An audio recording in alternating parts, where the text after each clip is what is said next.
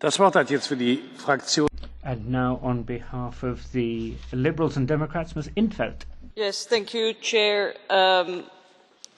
Mr. Tusk, Mr. Juncker, there seems to be a recurring theme in all the interventions, and that is the, by now, total inability of the Council to take any kind of decision. But I'll come back to that. First, on CETA. The ALDE Group wants CETA to be salvaged, and if more time is needed, then more time is needed. It's not the date, but the result that matters. However, we cannot unpick the work that has been done, because trade is essential for our prosperity. And the credibility of the European Union, it has been said by others, has been severely damaged. And the winners of this episode are not the Walloon farmers or the Walloon entrepreneurs. The winners are China and Russia and other countries, because they will get to set the standards and not Europe. Now, some parties in this House are actually welcoming the veto by Wallonia because they are against CETA. But that is a very dangerous kind of opportunism. Welcoming a veto when it suits your purpose will boomerang, because tomorrow a veto will be used against your priorities. But the CETA episode exposes a much bigger problem, as I said, the weakness of the Council.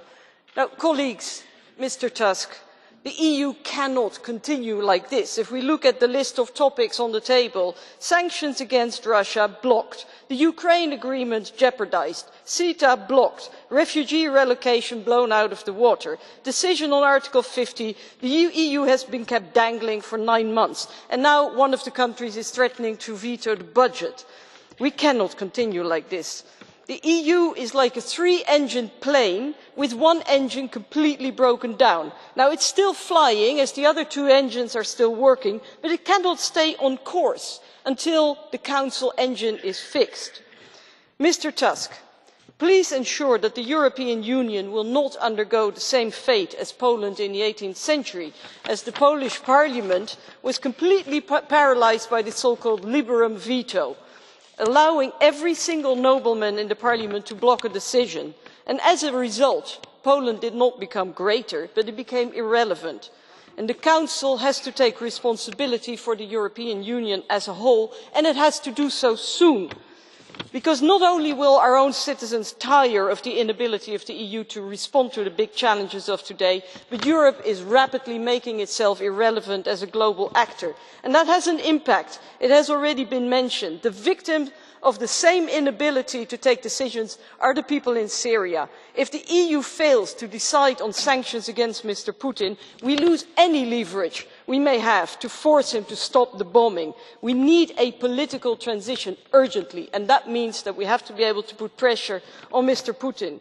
But victims are equally the refugees, and I'm actually a bit surprised to hear the Council, but also the Commission, to be quite jubilant about the successful refugee policies, when the United Nations just yesterday said that 2016 is the deadliest year so far.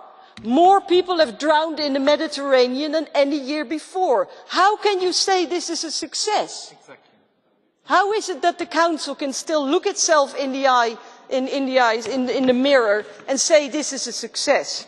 So, Mr. Tusk, the Council, the Member State leaders have a duty to end the paralysis, a duty towards the EU citizens and a duty towards the world. Thank you.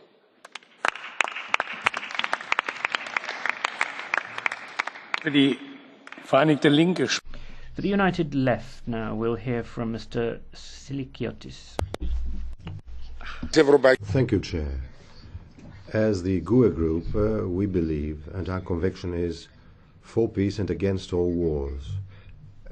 It is right to condemn the attacks and bombings